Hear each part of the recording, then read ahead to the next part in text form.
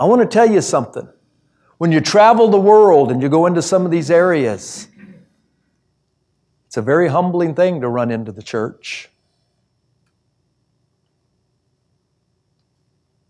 Men and women that are not distracted by the cares of this world, that are not boasting in their abundance and have need of nothing and don't know that we're poor and naked and wretched.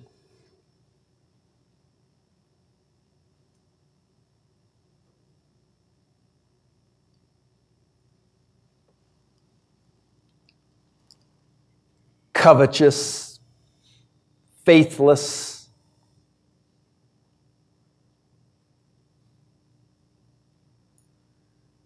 I believe God wants to stir us.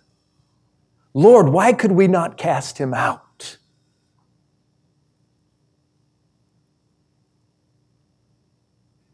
Does that bother you this morning? Why are we not seeing miracles? Why are we not casting out devils?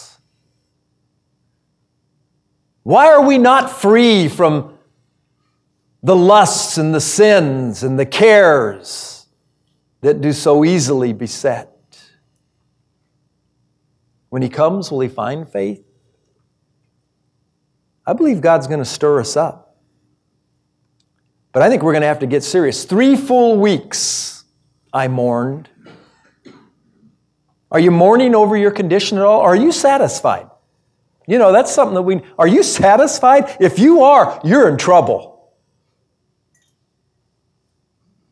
Because as I look across this fellowship, starting here at the pulpit,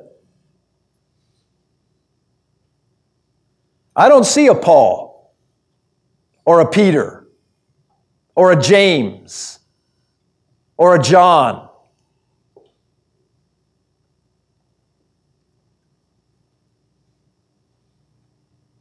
I don't see this great cloud of witnesses. Now, maybe we're here, but we'll never know until the test comes.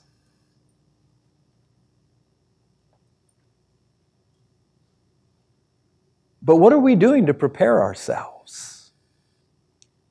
In your last conflict, can I ask you? You remember the skit and how tired they got of hearing about the footman? You get tired of hearing about the footman? Pastor, I get so tired of hearing about the footman. The chariots are coming.